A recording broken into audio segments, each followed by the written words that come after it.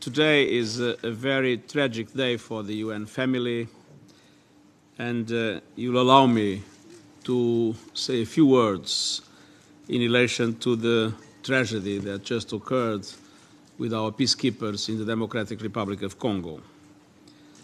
And I want to express my outrage and utter heartbreak at last night's attack on the United Nations peacekeepers in the DRC. Early indications from the site of the attack in North Kivu indicate that at least 12 Tanzanian peacekeepers were killed and at least 40 injured, 4 of them critically. And we also understand that at least 5 members of the armed forces of the Democratic Republic of Congo were killed. I offer my deepest condolences to the families and loved ones of the victims and to the government and people of Tanzania. And I wish a speedy recovery to all those injured. I condemn this attack unequivocally, and these deliberate attacks against UN peacekeepers are unacceptable and constitute a war crime.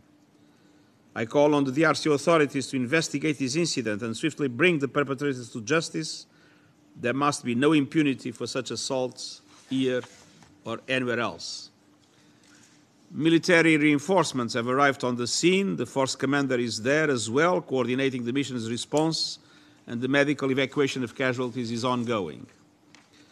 This is the worst attack on UN peacekeepers in the organization's recent history.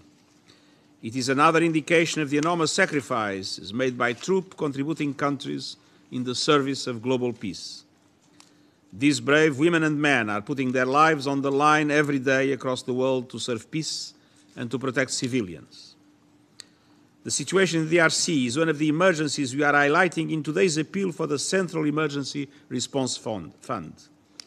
This latest attack highlights the urgency of helping people in need and addressing the volatile situation.